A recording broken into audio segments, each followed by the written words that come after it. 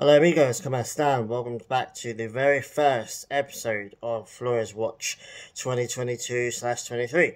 The new season's almost upon us, and yeah, we've got lots to catch up on. So obviously Flores was involved with Mexico over the summer. Didn't play all that often, but he still got a little bit of game time, and obviously he was with in and around the national team again, called up again, so that's all good. And now he's finally back at Arsenal. Arsenal played a pre-season game against Ipswich a few days ago now, but it was quite actually funny actually because Ipswich is the town or the club that we signed him from. Not just him, we signed Tatiana and Silvana as well, all at the same time. Back in 2019, 2018, I can't remember, 2018 I think, 2019, might be 2019, ages ago anyway. Silvana and Tatiana have obviously moved on. Tatiana's still at Chelsea and she's doing really well, so that's cool. Yeah, so he actually played, I think, the entire second half of that game. Obviously, I think Arsenal won 4-1, I think it was. Didn't get any goals. I think he got a pre-assist. Yeah, it's really good actually. I mean, it doesn't count as his first team debut because obviously it's a friendly. And there's a few other U23 players involved as well. Some are blatantly going to go out on loan. Like Aziz, I think Aziz is going to get sold.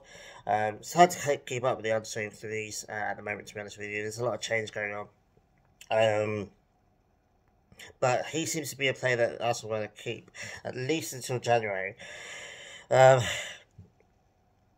All the talk from George Bird and Charles Watts, who are very knowledgeable in that area, they've both come out and said that he's likely going to stay at Arsenal until the January transfer window and then gets put out on loan. And that's not even going to be with the U23s. I think he's going to be moved out of the U23s into the first team. He's just going to be in and around the first team now. He's going to get plenty of opportunities to get games. Probably not the league, maybe. I'm thinking more the early stages of the Carabao Cup and the Europa League group stages. Historically, in the Europa League, we've played very, very young squads in the group stages, because normally we don't get that much tougher opposition, and then we get onto the first team in the knockout stages, because obviously that's the main part of that tournament. So he's going to get chances, and the early stages of the FA Cup as well. We've got loads of cup competitions now, plus with the Europa League as well. So it's not like last season where we had quite a lot less fixtures than we had this season coming. So yeah, he's going to get plenty of opportunities.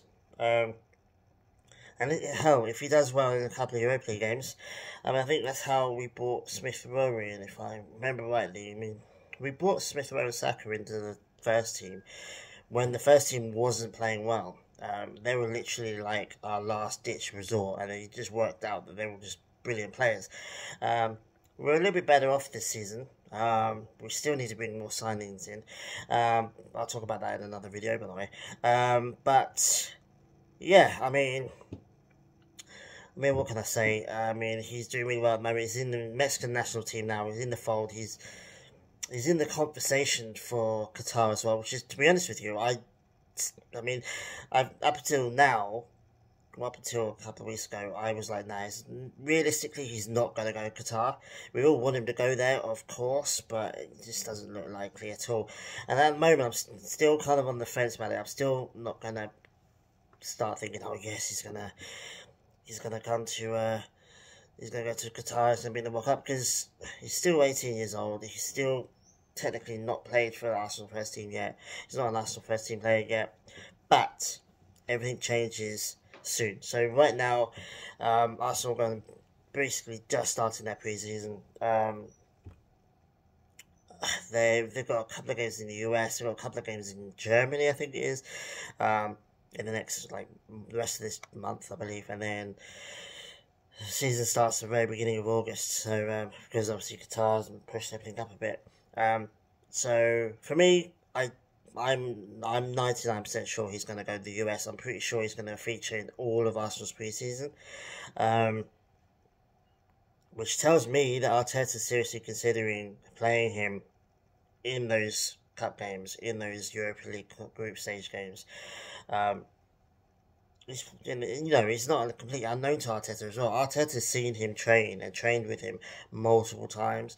There's a picture, I think there was a picture out of him talking to Arteta a couple of weeks ago, in training.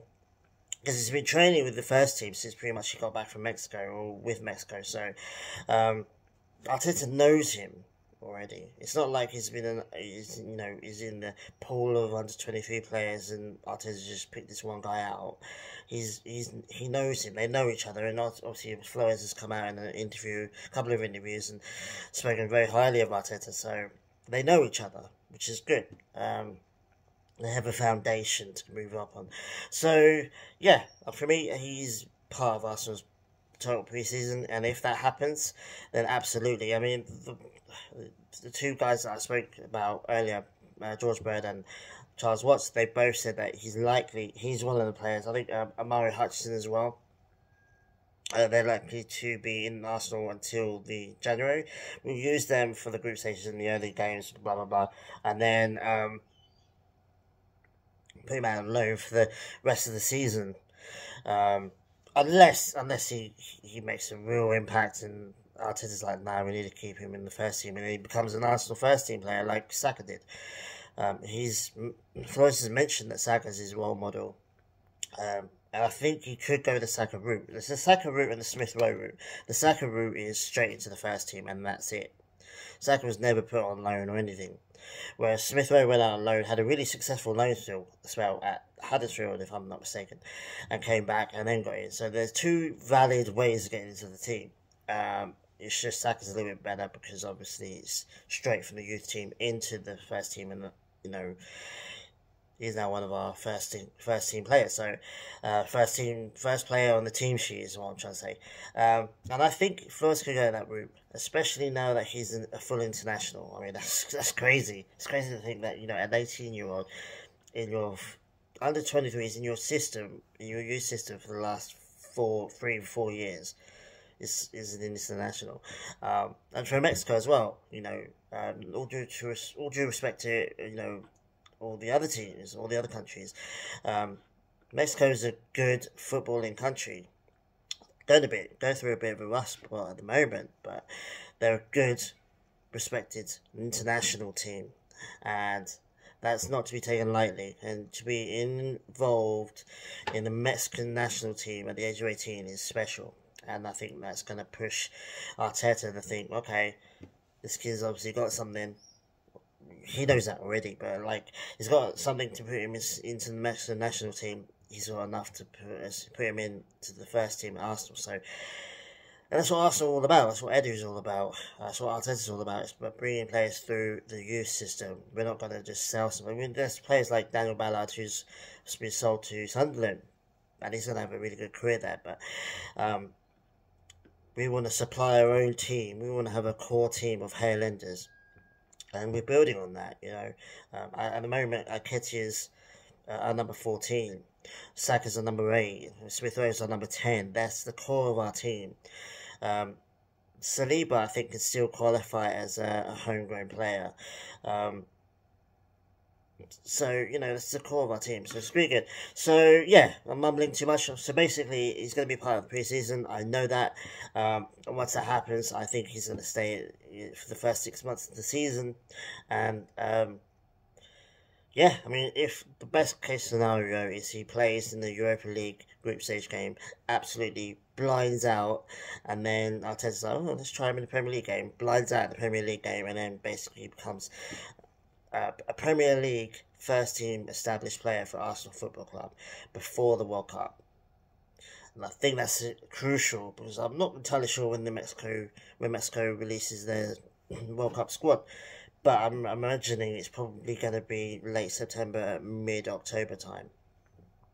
That's plenty of time for Flores to really show that he's got it. And then, Mexico, Tata Martino cannot turn down a Premier League player, first team player, and a player for Arsenal, no less. Clubs, other fans are going to banter all they want, but Arsenal is a big club, one of the biggest clubs in the Premier League, always has been, always will be. And if you're a first team player at Arsenal, your national team has to be looking at you seriously. And I think if he's playing a few Premier League games, or is at least on the bench, coming off the bench into Premier League games often, and he's playing Europa League games, absolutely no way in hell can Tata Martino go, yeah, no, I'm not taking him. He's got to take him. He will basically force his hand. So it's an interesting couple of months coming up, really, guys. I think by the end of maybe by the end of September, we'll definitely know either way what's going to happen. Again, I don't know when the lists for the squads are going to get announced. Maybe before the end of September. I've got a feeling it's going to be in October time, but yeah, all good so far. Like I said, you need to have a really good preseason. Even if he goes out on loan, in August, it depends. For me, it depends on the team. It depends on the league.